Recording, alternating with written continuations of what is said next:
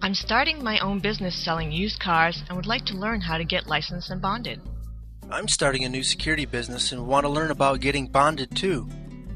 Okay, I can help you both determine if you need a bond, and if so, how to become bonded. Let's talk about each of your scenarios one at a time. Auto dealers are required by state governments throughout the country to apply for a license and post a surety bond in order to sell cars. The license is your formal permission to sell cars in your state, and the bond guarantees you will do so following the state rules. Hence the phrase, licensed and bonded. Great! So what's the first step?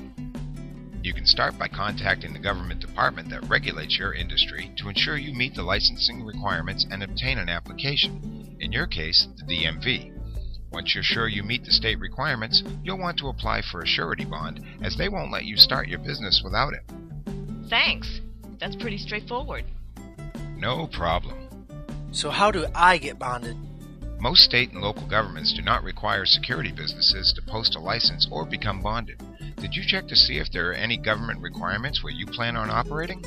I checked into it, and there is no license to obtain and no bond requirement. However, I think it would be good to list on my marketing materials. I want to provide my clients peace of mind. Ah, I see. In that case, you cannot be licensed and bonded.